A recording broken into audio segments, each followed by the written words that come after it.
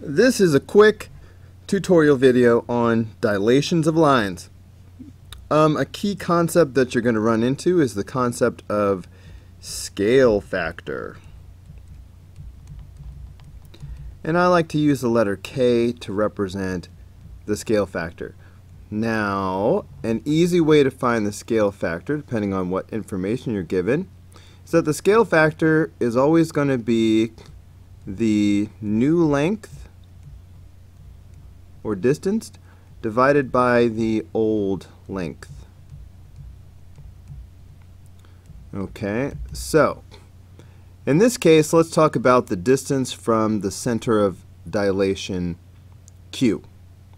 You can tell that this is the original distance, all right, from here to here, because the point is labeled W.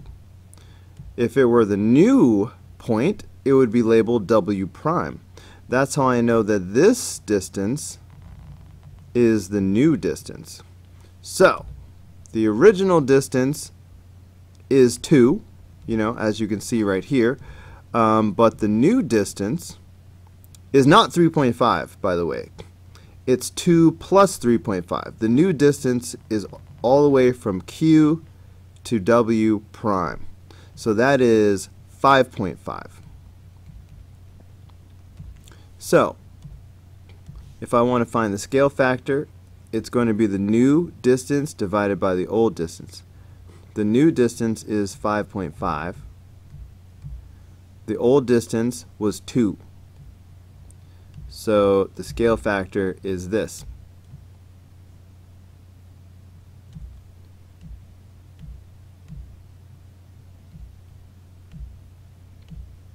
Okay, 2.75.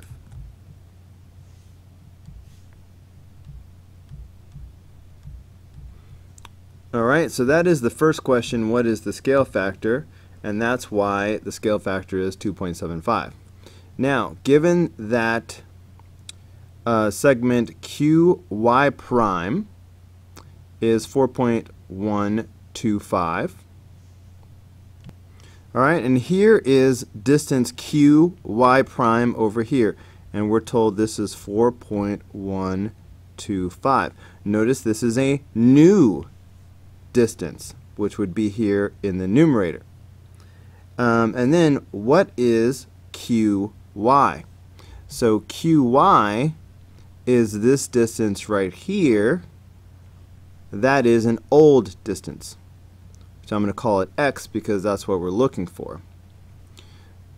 So we know that the scale factor, which I'm going to call K, is always equal to the new divided by the old. So new divided by old. That's the formula for scale factor. But we now know that the scale factor is 2.75, so I'm going to plug that in. So 2.75 equals, let's see, the 4.125, that is a new distance. So that would go in the top. And the old distance is what we're supposed to find. Now if I wanted to solve this, I could cross multiply, but there's a shortcut that I like to use that I'd like to tell you about now. Anytime you have something that's equal to a fraction, like for example if I had A is equal to B over C, if I wanted to, I could switch the A and the C, the denominator with the thing that's by itself. So this would become C is equal to B over A, right? These can switch at any time. So that comes up a lot when I'm solving this type of equation. So the quickest way to solve this is just to swap these, which is the same thing you would get if you cross multiplied, but shortcut. So if I do 4.125 over 2.75,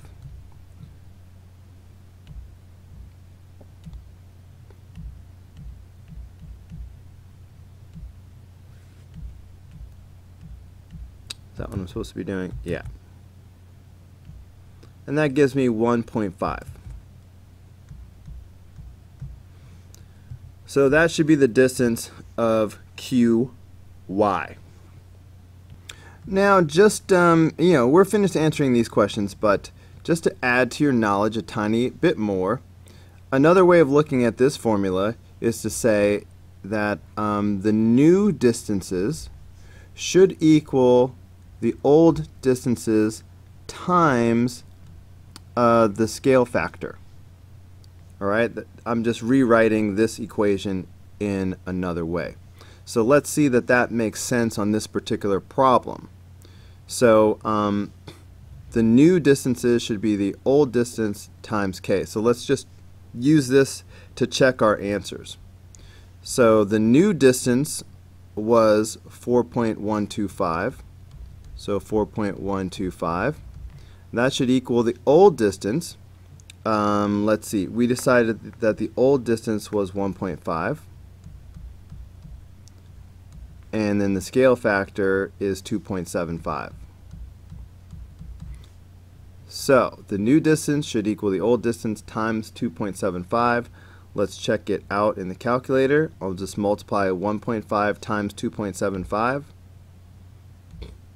And if I do 1.5 times 2.75, oh look, 4.125. Which is exactly what I'm supposed to get. So it does make sense.